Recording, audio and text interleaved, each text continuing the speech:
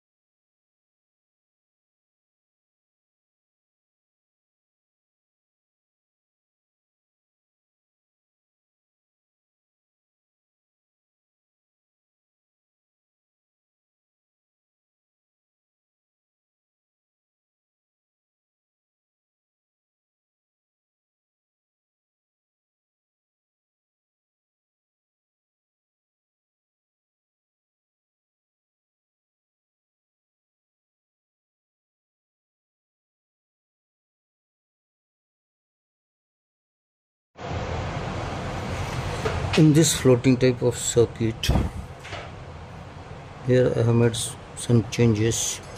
Instead of connecting directly resistors connected to switch to this IC, I have connected this switch to this IC through this wires, so that I can easily change this position. The circuit is obviously same as per this circuit.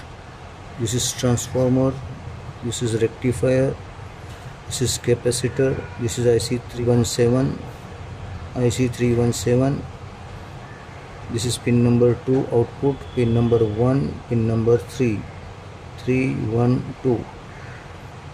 This is the formula. This here we don't require. Here we are directly getting output. This from 2 and ground. This is cathode, this is anode. This cathode anode combination is connected to transformer. Then this also cathode anode combination is connected to transformer.